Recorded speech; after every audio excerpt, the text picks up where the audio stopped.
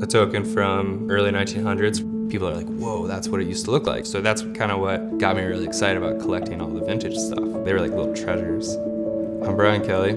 I'm a commercial photographer, and one of my passion projects is focused around New York City Transit Authority ephemera. So a majority of my time and energy gets put into my still life work.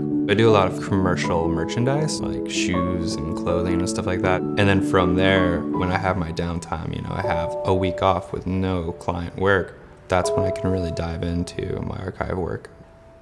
I started the New York City Transit Authority project 7 years ago. Randomly just started collecting Metro cards. That project has now led to a bunch of other ones as well. I feel like so much stuff in today's world is created specifically to be like instantaneous. Why not take your time and actually make it awesome? Like you made something, it's tangible, it's real. So that was probably for me the best feeling about making the book. You have to balance everything in life. For myself and my photography and my archiving, you could almost look at the projects as like kids. I have like 5 kids because I have 5 different projects going on. I listened to the tutorialist give an interview, and he said, as a photographer, you have a hidden obligation to document time and space around you.